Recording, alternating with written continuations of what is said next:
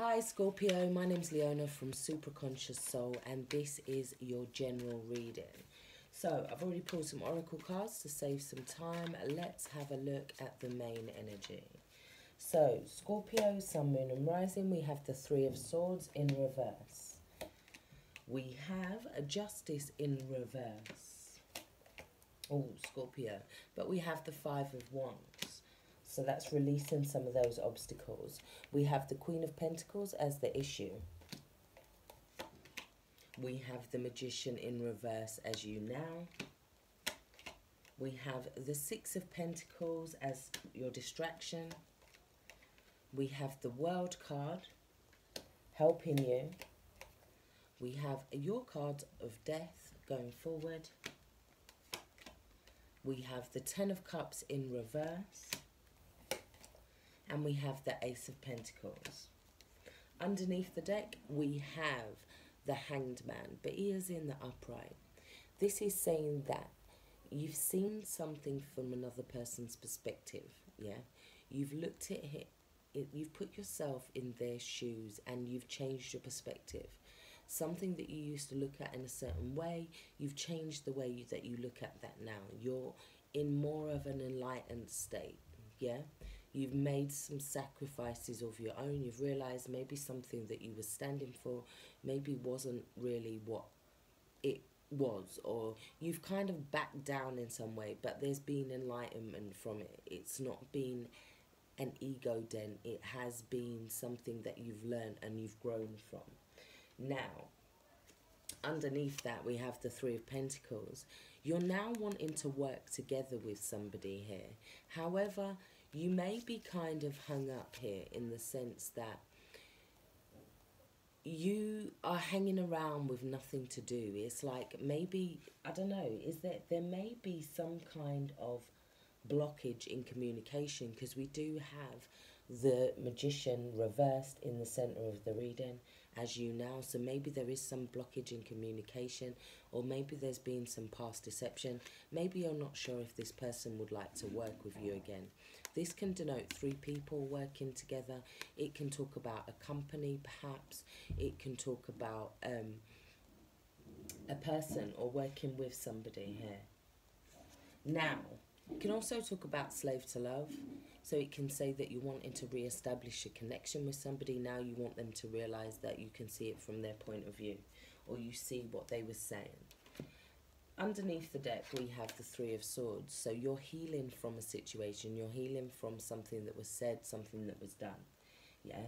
Justice may have not been in your favour. Or maybe something that you said brought about a termination or an ending to a relationship. Or something that was done brought about an ending to this relationship. You have gone through a healing. So I feel like either you're forgiving them for something that's happened, or they're wanting to come back for your forgiveness in this situation. Yeah, because I feel like there was something very karmic that happened.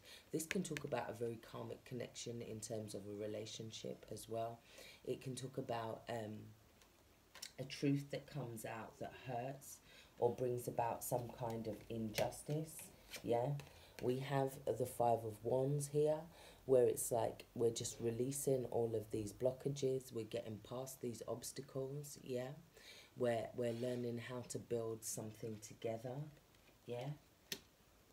I'm going to clarify that Three of Swords and the Justice card moving forward, as well as the Five of Wands in reverse, please, Spirit. Please clarify. So, the Three of Swords, we have the Ten of Wands, yeah. Some information could add burdens to somebody. It could be, it could have caused some confusion in opinions. We have the Ace of Pentacles in reverse as well.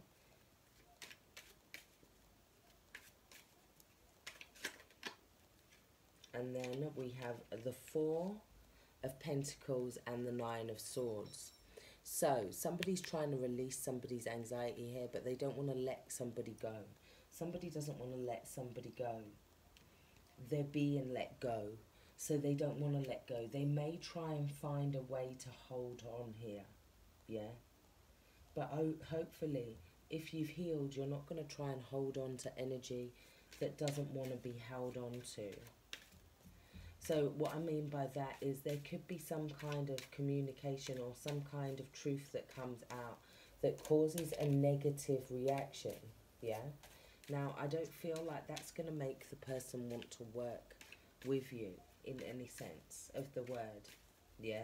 You may be holding on out of fear, out of anxiety, paranoia, yeah? Like I said, there may have been some problems with communication with the Magician in reverse, so let's have a look at that. We've got the Hermit. We've got somebody in solitude, yeah? Somebody in deep reflection, somebody going inside themselves. This is a lesson as well here. The Mercury is the Magician, possibly Gemini, but it's talking about somebody maybe not being able to manipulate a situation because somebody's in solitude, or not being able to communicate about a situation. Very much in a reclusive energy perhaps, or somebody's in reclusive energy. There's no communication. The Queen of Pentacles, we have the Queen of Wands, yeah? Now, there could be two females in this reading, or it talks about a meeting perhaps, yeah? A meeting, wanting to manifest a meeting perhaps between these two queens, or somebody with these energies. This is somebody who's very independent here with the Queen of Wands, and then we have somebody who's very nurturing, very stable, very grounded. This is somebody who's passionate.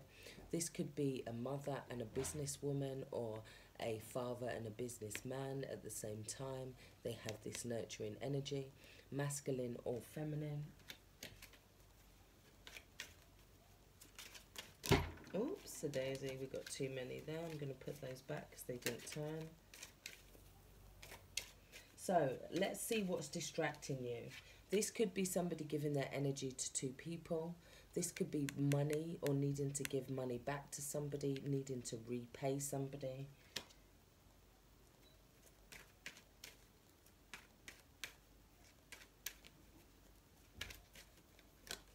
We have the Six of Swords in reverse here. So somebody's trying to stay stagnant. They want a reciprocal energy, but they're not moving away. Let's take another card for that. We've got the Temperance card. Needing to wait for divine timing. Somebody's wanting to invest, but they're needing to wait for timing. There's a period where they're being pulled back. It's like something can't be completed yet. There's this wait for this completion. Something's needing to fall into place perhaps, or it's something to do with time. Because the Six of Pentacles talks about here and now. So they could be stuck in the here and now from moving out of a situation. There is some divine timing element with this. We've got the Moon card and the Devil in reverse. Some kind of secrets come out. Somebody's releasing something that's toxic here. They're trying to get away from something that's toxic. Some kind of secret comes out here. But I do also feel like somebody's trying to hold on to somebody's energy. It may be quite manipulative with the Magician in reverse, so be careful this month.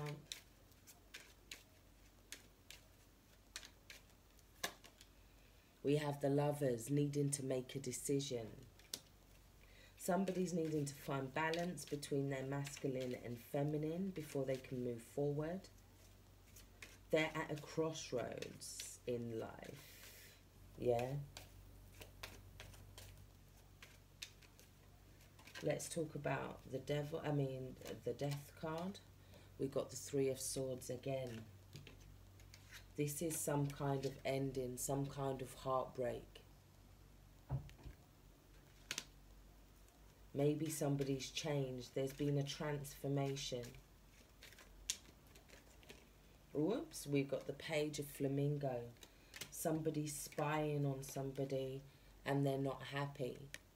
Somebody may be spying on somebody here. They're looking at this energy, but while they're looking at this energy, it's like somebody doesn't want somebody to have those cups or that lifestyle, if you know what I mean. Or somebody is living through somebody else's life rather than living through their own 10 of cups here. Ooh. Let's have the page of flamingos. We've got the page of peppermills. So this is a turning point in terms of how they're thinking. They may have to restart something. There may be having to be a new beginning that's sought after here, after possibly a painful ending.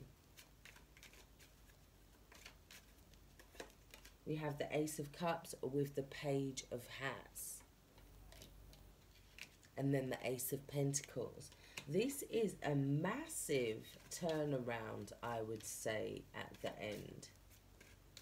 Because the Page of Cups is somebody making an offer here. With the Ace of Pentacles. They're wanting something stable. They're wanting to have this stability.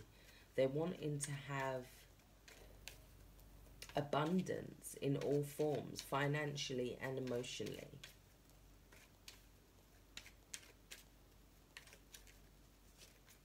But there's a massive transformation. Maybe somebody has to get hurt in the process, like this third party has to be told the truth. Or somebody doesn't communicate and then the news comes out. Yeah? Something is revealed. We got the Queen of Oysters, which is the Queen of Pentacles here. We've had the Queen of Pentacles twice, so it could be that something is revealed about the Queen of Pentacles. Taurus, Capricorn, Virgo. We got the Nine of Cups, or the Queen of Pentacles is holding on to some kind of information.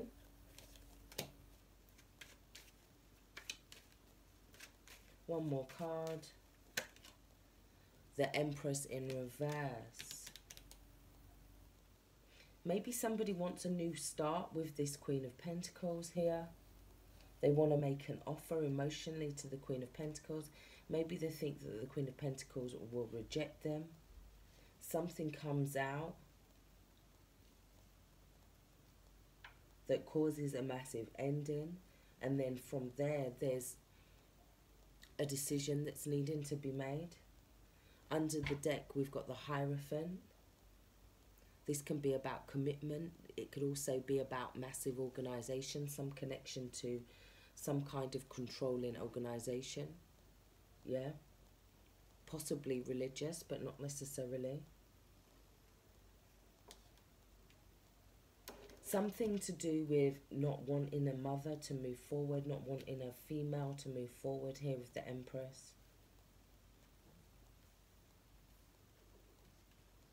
We have the Angel of Strength, which is calling you to have confidence and strength, and it brings on healing with this energy, with the Angel of Strength.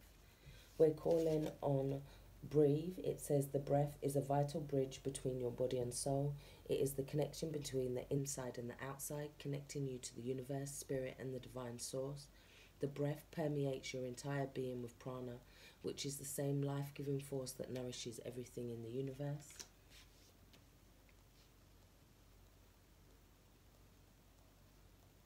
Somebody kind of sees how toxic something is and leaves it behind. Or somebody was being controlled by something, or they didn't know some information, but now they know the information and they move away. This information may have been brought to the surface here with the Nine of Cups.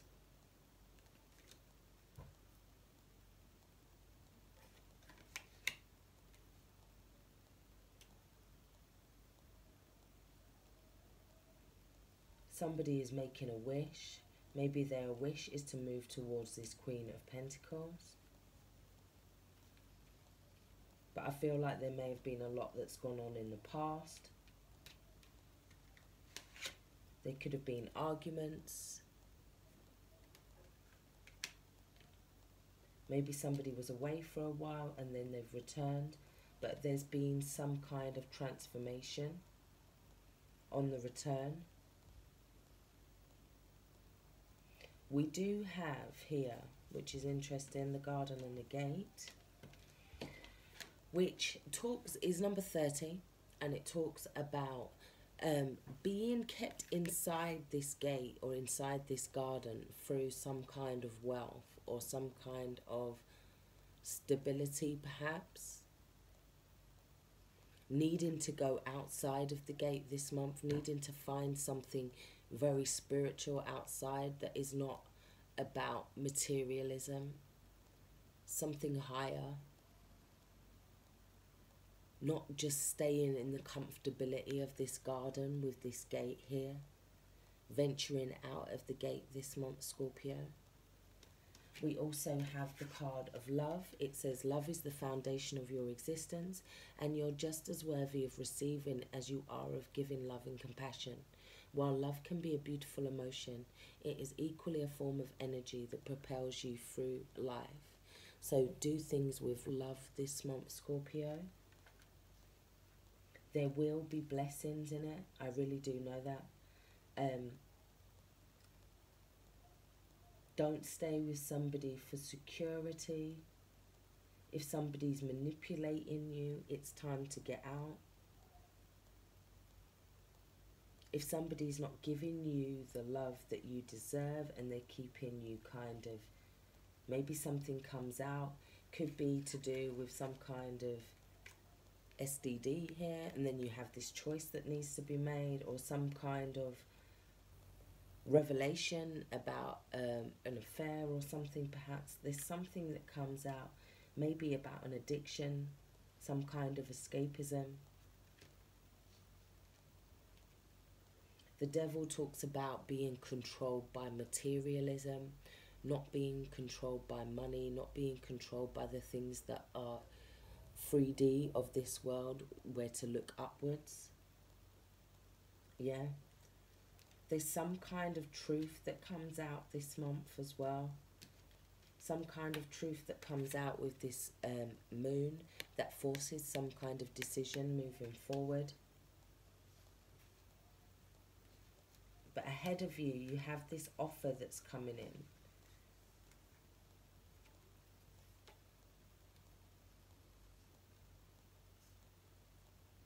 Maybe support with the Queen of Pentacles, because that talks about stability.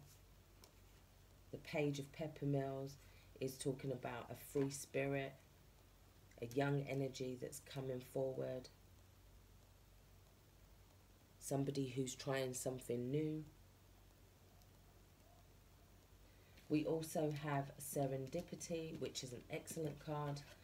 It is number 18, and it talks about, it's almost like with this card, just when you think something's over, two people are brought into a connection. Two people are put in the right place at the right time. There is something happens, and it's kind of fated here.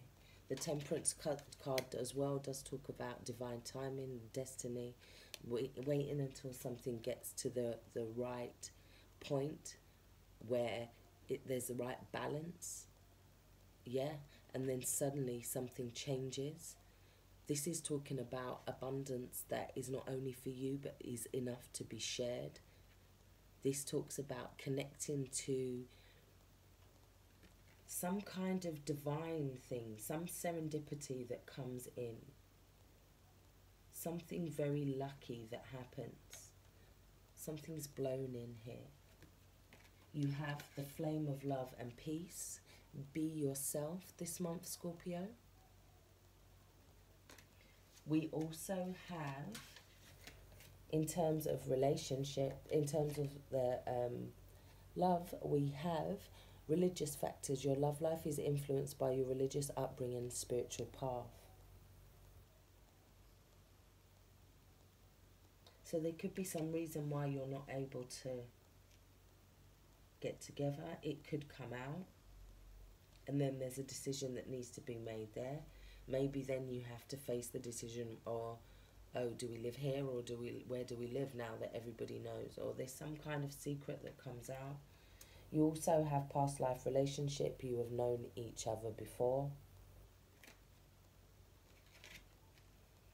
And you also have the card of imitation from the Osho Zen, which is talking about somebody who was told that one of his followers or initiates was not mimicking, but imitating him. So every time he spoke, he would point his finger in the same way that he'd seen his master do it, and in the same form, like a form of flattery, but he'd found that he was doing it unconsciously. So when the master went and found him, he chopped off his finger, and then the man ran off screaming. He's like, stop. So the man came back and he's like, why? And he's like, because...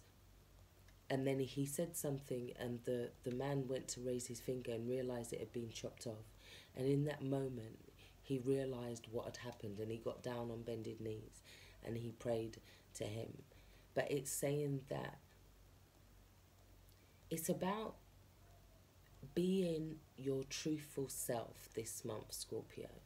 Being true to yourself in order to make this next transformation. Yeah. Maybe needing to be true, or to tell somebody the truth, to have some truth told to you this month. Yeah, because this card talks about truth. It talks about, and so does the Silver Siren. This talks about needing to be careful of a false light. You may have a false light coming towards you this month. Something that maybe is not telling you the truth. But then you also have this beautiful blessing that comes in with the serendipity card. So you're needing to be a little bit cautious. Maybe you're needing to probe a little bit this month to get to the truth. Yeah? And maybe you maybe when you get to that truth, maybe they accept it in a way that you didn't expect. Yeah, maybe they can see it from your point of view. Yeah? Maybe they can put themselves in your shoes. Because we do have the Hierophant and the Seven of Swords in reverse. So it could be learning a lesson about deception this month. Or some kind of false light that claims to be something that it's really not. Needing to look deeper this month, Scorpio. So I really do hope this has helped. Take care. Stay blessed.